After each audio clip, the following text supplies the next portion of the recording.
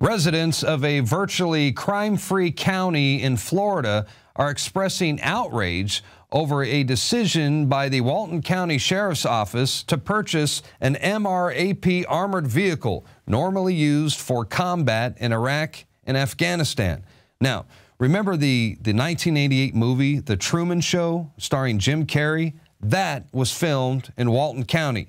I guess Hollywood producers chose the location because the town is so peaceful, it actually appears to be fake. And local residents say that their town is so crime-free that you can leave your doors unlocked.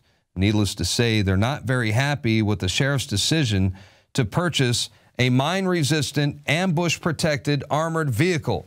They got a really good price on it, by the way, but what's happening is the Department of Defense has been donating armored vehicles to the Department of Homeland Security, who in turn has been selling them to police departments all across the country as domestic law enforcement is becoming increasingly militarized, even in virtually crime-free areas like Walton County, Florida.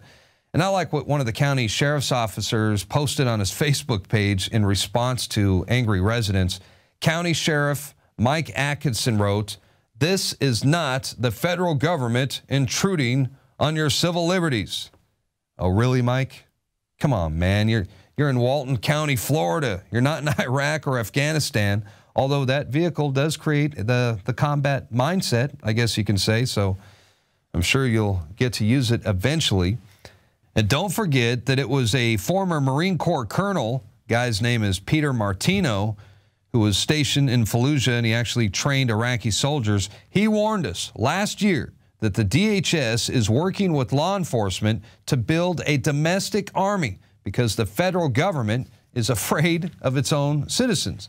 Now, Martino's the guy who spoke out at a city council meeting in New Hampshire against his town's decision to purchase one of those Bearcat armored vehicles. What's happening here is we're building a domestic military because it's unlawful or unconstitutional to use American troops on American soil. So what we're doing is we're building a military. My best friend, who's a SWAT officer in Nashua, who came to Iraq with me to train the Iraqi police, sent me an email with a picture of him in the media on the streets of Watertown, Mass, wearing the exact same combat gear that we had in Iraq, only it was a different color.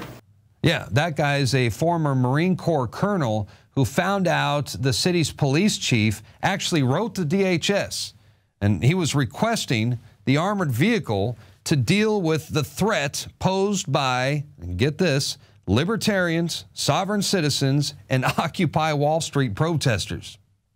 How's that for an intrusion on our civil liberties? You like that? And what about that town in Wisconsin, where last month the police had to calm down residents and reassure them that the military trucks they just got from the U.S. Army won't be used to fire on the locals? I mean, the people out there are freaking out. And those armored vehicles are definitely intimidating. Also last month, it was Indiana Police Sergeant Dan Downing who admitted that the militarization of domestic law enforcement is partly to deal with returning veterans who are now seen as homegrown terrorists. They are a homegrown threat. So the militarization of domestic police departments is in full swing, from the small suburban towns to the big populated cities. And they are being told that we are the threat, we're the enemy, and they are armed for war. And did you know that there is now an average of over 100 SWAT team raids every single day in this country? That's right, mostly in residential neighborhoods. And just think, all this time we've been worried about U.S. military marching on the streets of America and the end of posse comitatus, yet look at us now.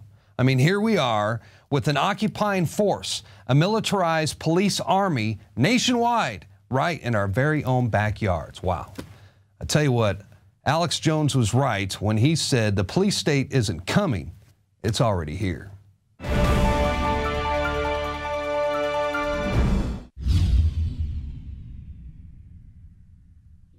Alex Jones here to break down some exciting developments in the area of research concerning supplemental iodine. It's nothing less than phenomenal. I began to get into iodine a few years ago because it was helping me and my family so much get healthy and detoxify. And I used some of the mainline iodine supplements and they upset my stomach and I had some issues with it. Until I discovered a product being developed by Dr. Group, who I was already interviewing as an expert on my radio show, and I began taking the product before he actually rolled it out. You now know it as Survival Shield True Nascent Iodine that your body can really absorb. Then, about a year ago, he said, listen, if you think this is powerful, I'm going to come out with rare earth, deep earth crystals that are incredibly powerful that no one else has as a source for their iodine from between 7,000 and 12,000 feet, literally drilled out of the ground. You put it on a hot plate and it turns into the pure gas. No one else has 99.99% pure iodine. And the results that I personally have had have been life-changing. I was over 270 pounds. And with the iodine, exercise, and better diet, I have lost now more than 50 pounds total, and I'm continuing to lose the weight. I have more energy, my libido, all this crap came out of my skin. I believe our research is conclusive. This is the best iodine out there. And I know this for a fact. Nobody else has got iodine based on these pure crystals, ladies and gentlemen. This is innovating. This is trailblazing. And the best part is it helps fund Infowars.com, the radio show, the TV show, the whole media operation promoting true libertarian ideas. For a limited time, experience the ancient power of Survival Shield X2. Take advantage of this unprecedented 30% off Super Detox Special at InfoWarsLife.com.